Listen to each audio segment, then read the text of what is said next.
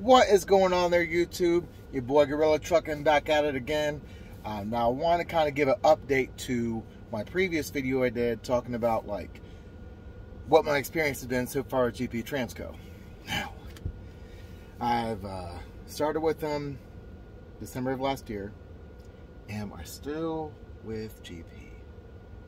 Hair's kind of shaggier. Need to get a haircut. Not rocking that GP cap right now, so am I still there? Oh, yeah, buddy. And so far, we've had our share of ups and downs. That's going to happen in trucking. And honestly, the miles haven't really been what they need to be being. I think I've been averaging like 2,300 miles a week, to be fair. All right, let's keep it a buck. A lot of that miles, a lot of those weeks were over the winter months, and all sorts of lovely things can screw up the game plan during the winter. You know, we've had some, ups and downs since then, now that the weather's kind of warmed up and stuff. But still, they're getting me about, I think I'm averaging right around 2,300 miles a week. Now, this past week, even with some challenges up there in Maryland, which, Northeast, man, if you know, you know. Apart from some issues there, and then some issues in South Carolina, in the mountains, if you know, you know. Even with all that hoopla, 2,600 miles. And had it not been for some high-level stupidity with that little South Carolina debacle, yeah, I easily could have crushed 3,000 miles this week. No problem. So, I mean, imagine what I can do if things run smoothly. But yeah, like, I got my bonus, extra cent per mile when I cleared that 6-month marker there in June. Got my week's paid vacation. I'm going to be taking that around Labor Day. So, I mean, everything they've been saying that they have direct control over has been on point. Good old, the Teal Tornado, this little Freightliner, still chugging right along, man. Yeah, like, just had to get a couple dry services done and one wet service. And then there's been like a few things here and there, like the brakes overheated when I was down playing in the mountains up there in Pennsylvania. But yeah, nothing really like crazy, where since I run my truck properly and I'm not out here trying to super trucker it up, I go at the speed limit, maybe a couple miles beneath, and ride that turtle lane. Let all these Speedy Gonzalez dudes want to burn fuel. Go ahead, Hoss. Have fun being in the fuel aisles. Have fun hanging out there, my guy. I'm going to keep my fuel numbers decent. And what's crazy is the opti-idle, we need to get that sorted. Because the opti-idle and my battery-powered EPU, like, it's not running at peak efficiency. So it's like having to run the opti-idle more than what it really should. So it's messing up my idle percentages. But still, with that, 6.5 miles per gallon, that ain't hateful. And there's a lot of our drivers rocking this same spec'd out truck with the opti-idle EPU working synced up like it's supposed to, that are rocking like 8-9 miles per gallon. So that's a win for the company, and that's a win for those drivers, because then they get that little fuel bonus at the end of the month. But then it's also a built-in win on top of that, because overall that's less fuel stops you're having to do and more time you can stay running. Wheels ain't turning, you ain't earning. But yeah, still rocking with my same dispatcher. He's still an awesome dude. The freaking headquarters, still awesome. And what's really cool, you know, if you can't tell, I like to eat.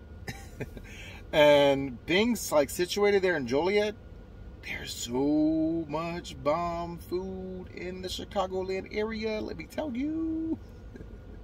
You know, yeah, so being able to, like, you know, you shut down there for a 10 or like a 34 or whatever, and then, you know, maybe bobtail, you know, PC over somewheres, or, you know, get one of that old loaner cars, you know, that Chevy Trailblazer they got, you know, that's my favorite. That's my favorite. That's my baby.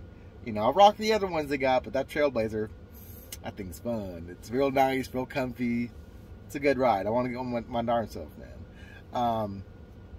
But yeah, there's like so many dope places that you really can't get all like that.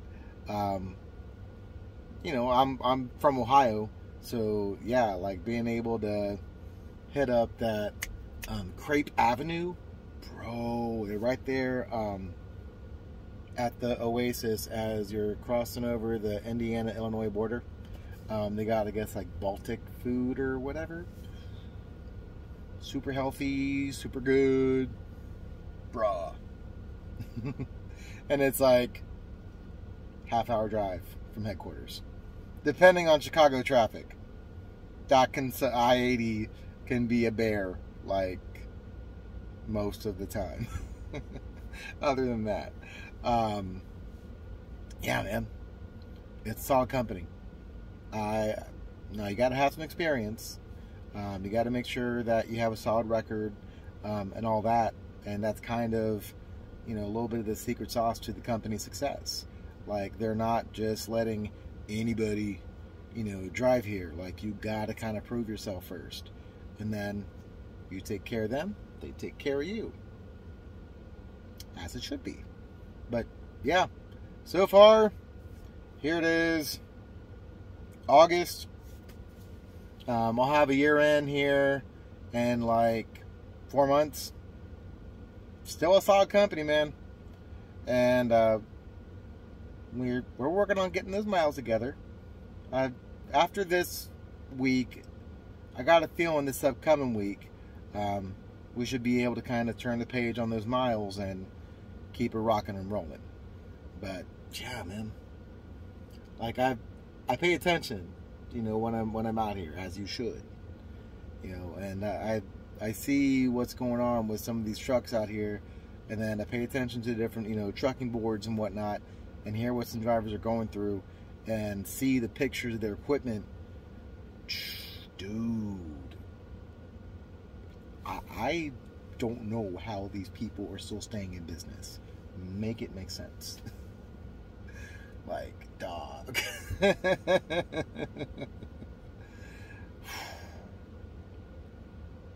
I don't know how these people are passing DOT inspections with some raggedy tires and raggedy brakes, and their whole thing is just super raggedy and busted, and you want to be doing like 5-10 miles over the speed limit, roaring past me with your busted truck. That's on you, Hoss.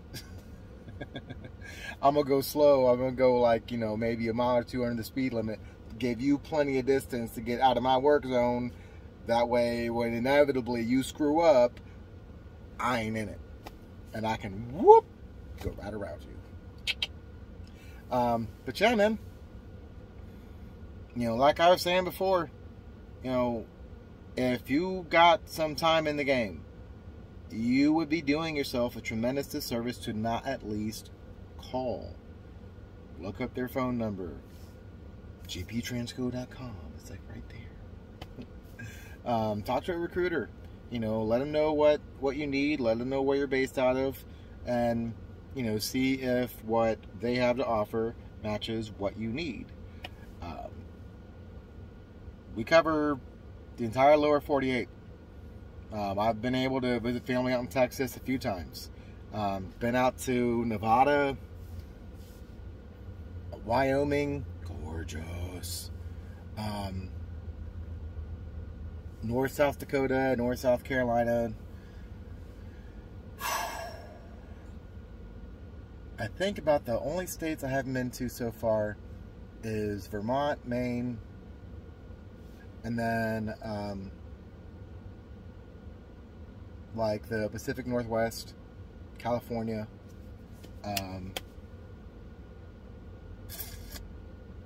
and Iowa.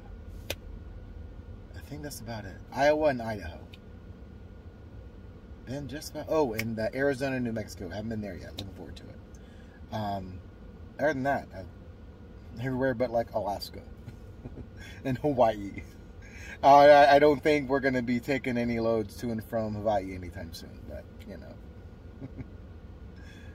Overall, man, solid company, dude. This old Cascadia is still rocking and rolling. Got it all set up the way I like it. It's good stuff, dude. I still need to hook up those antennas for my CB. I found out what mounting kit I need to get. Found out what antennas work really well. So it's just a matter of swinging by a truck stop, picking it up, and scheduling the time with the shop to do the install for me, and then I can be having a hooked up CB. But yeah, dude. Holler at him. I mean, honestly, you could do way worse. I've seen it. And I've been with way worse in my trucking career so far. And, yeah, man. GP Transco, baby. Holla at him.